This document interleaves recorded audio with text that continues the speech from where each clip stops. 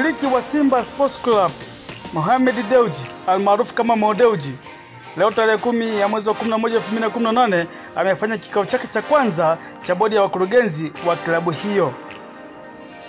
MoDewji amekutana na viongozi hao ikiwa ni wiki moja baada ya kufanyika uchaguzi mkuu wa klabu hiyo jijini Dar es Salaam.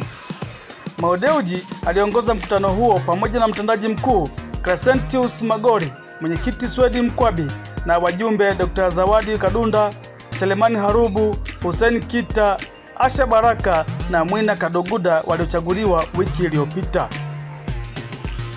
Wengine ni kaimu rais wa zamani wa Simba Sports Club Salim Abdara almaarufu kama Try Again, wajumbe wengine Saidi Tuli, Musley Al-Ruwei na Mlamu Ngambi.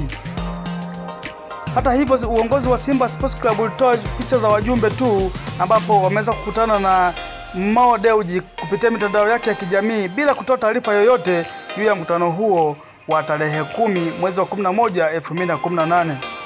Viongozi hao wamekutana ikiwa ni siku moja baada ya shirikisho la soka barani Afrika CAF na Simba kupangwa dhidi ya Mbabane Swallows ya Swaziland.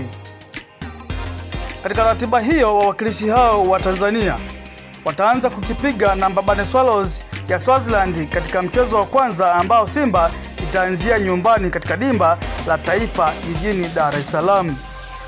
Mbabane inakumbukwa baada ya kuitupa nje Azam FC katika mashindano ya kombe la shirikisho Afrika katika raundi ya kwanza mapema mwaka 2017, na hata hivyo Azam FC kufanyiwa fujo nyingi sana huko Swaziland. Ratiba hiyo inaonyesha kuwa mchezo wa kwanza utachezwa kati ya Novemba 27 na 28, na baada ya hapo utachezwa mchezo wa marudiano ugenini kati ya Disemba 4 na 5 mwaka huu. Mshindi wa jumla wa mechi hiyo atakutana na mshindi wa mchezo baina ya Nkana Red Devils ya Zambia na UD Songo ya Msumbiji ili kusaka timu itakayofuzu hatua ya makundi. Katika mashindano hayo pia JKU Zanzibar itaanzia nyumbani itakapoivaa Al Hilal ya Sudan, na mshindi wa jumla wa mechi hiyo atakutana na mshindi wa mechi baina ya APR ya Rwanda na Club Africain ya Tunisia. Kwenye kombe la shirikisho, Mtibwa Sugar imepangwa kukutana na Northern Dynamo ya Shelisheli, na mshindi kati ya mechi hiyo atacheza na KCCA ya Uganda, wakati Zimamoto ya Zanzibar itaanza na Kaizer Chiefs ya Afrika Kusini, na ikishinda mchezo huo itakutana na mshindi wa mechi kati ya El Gecko ya Madagascar na Deportivo Unidado ya Guinea ya Equator.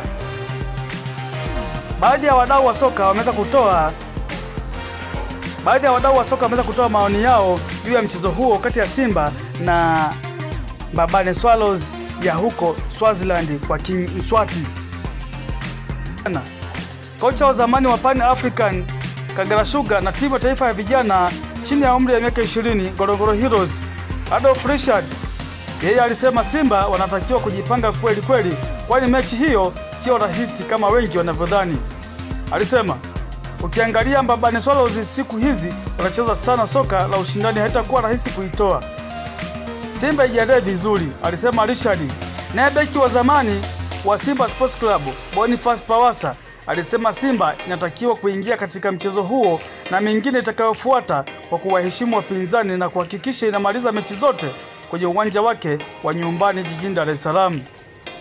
Alisema kuwa Mbabane ni timu ya muda mrefu na imeimarika zaidi kutokana na kushiriki mashindano hayo mara nyingi, hivyo lazima Simba waheshimu ili wapate matokeo mazuri.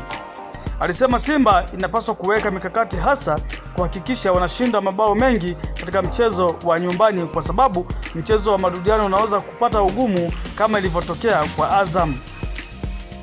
Naye kocha wa zamani wa timu ya taifa Taifa Stars Dr. Mshindo Msola alisema Simba inatakiwa kujiandaa vizuri, kwani mechi za kimataifa sio kama za ligi kuu ya Tanzania bara. Alisema kuwa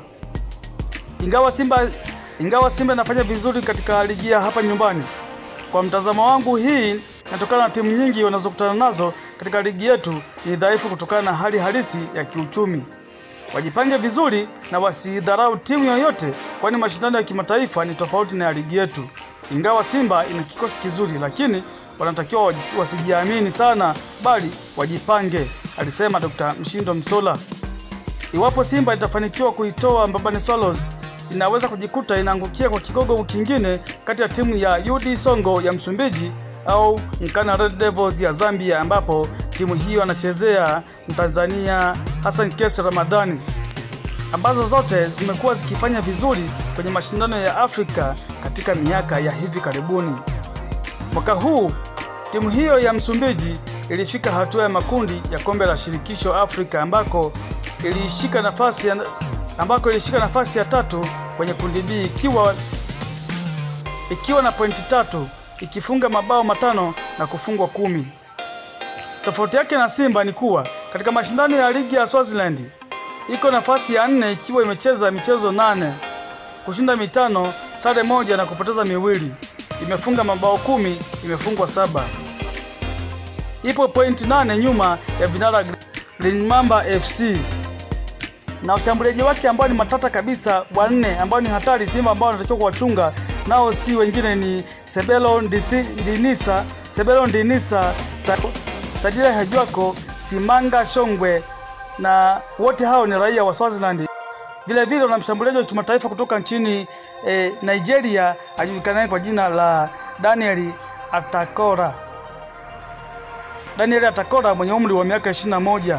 Hao ndio washambuliaji hatari wa kikosi hicho cha Mbabane Swallows ambao timu ya Simba Sports Club wanatakiwa kuwachunga sana na kufanya na kutafuta mikanda yao, angalau waweze kuangalia uchezaji wao na namna gani ambapo wanaweza kuwabana waweze kushindwa kuibuka na ushindi. Lakini kwa kikosi cha Simba jinsi kilivyo hivyo, ambapo kina ukuta mgumu kabisa wa kimataifa katika safu yake ushambuliaji, kiungo na ushambuliaji, basi tuna matumaini kuwa Simba itaweza kuibuka na ushindi katika michezo yake yote itakayocheza na kutinga katika hatua ile ya makundi ya CAF Champions League.